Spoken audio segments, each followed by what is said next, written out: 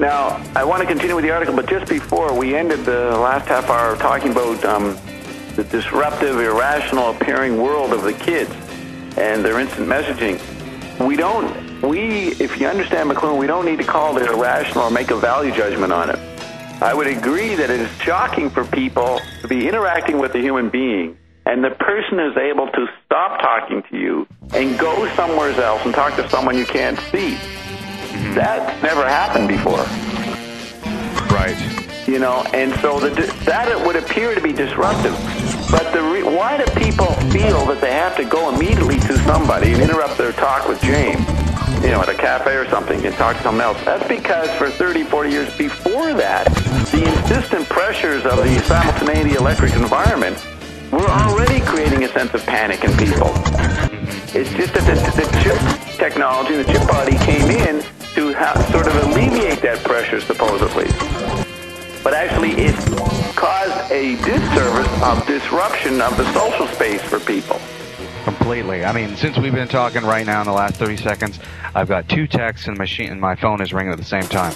And it's just, what I'm seeing is like, why I talk about this is because for some reason in the last year or two, just from people that I talk to that are already under duress, financial or whatever, they have a hard time even focusing on a conversation that may last 5 to 10 minutes, me one-on-one, because on the opposing end of the telephone call, they're getting text or fax or whatever is happening right in the moment when I'm talking to them. So there's no like, it's kind of like I'd love to be in a closed room with no stimulus anywhere, sit down, everybody take off all their text, fax, pagers, everything else, dump it all, and actually have a conversation with them and see how they'd react.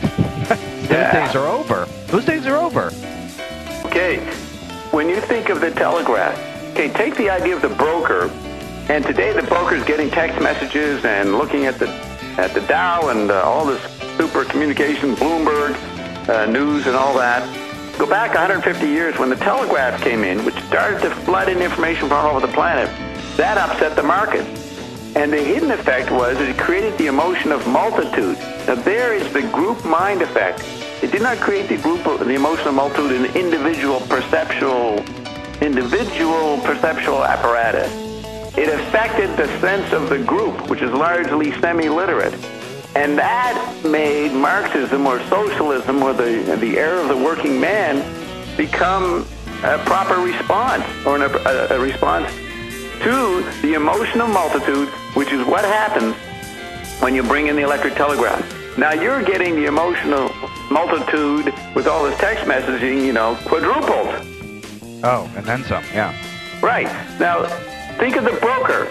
He had to deal with computers and that in the 70s, and then all this digital apparatus came in, and so it led to this point where, as McLuhan says, instant information reveals a wide diversity of new patterns of change. People can start to see the change, and actually change is a stopgap measure, an intellectual stopgap measure, because if everything's happening all at the same time, there's no change. Like McLuhan said, there's no history, there's no progress. Right.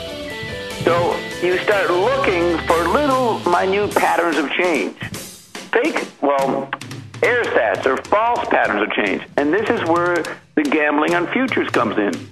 So if instant information reveals a wide diversity of new patterns of change, these entice everybody to anticipate changes to come. Now remember... So wait a minute. So you're saying that it puts the individual or group mind in the state of anticipation all the time? Yeah, looking for progress, looking for movement. And the actual effect of the techno environment is there can be no movement, only interface and simultaneity. And to the degree you open yourself to interacting with a lot of things, that's the stress on you. How much do you open to? Mm-hmm. And okay, so he says, because you're looking for the artifact, the mental pattern of change, you start hoping there's change, and so he began to anticipate it. And McLuhan writes, ordinary people are thus inspired with the mania, which is born of perception of the interval, not the connection of the interval, between the now and the rapidly approaching new situation. This becomes a way of living, quote, as if every moment were your next.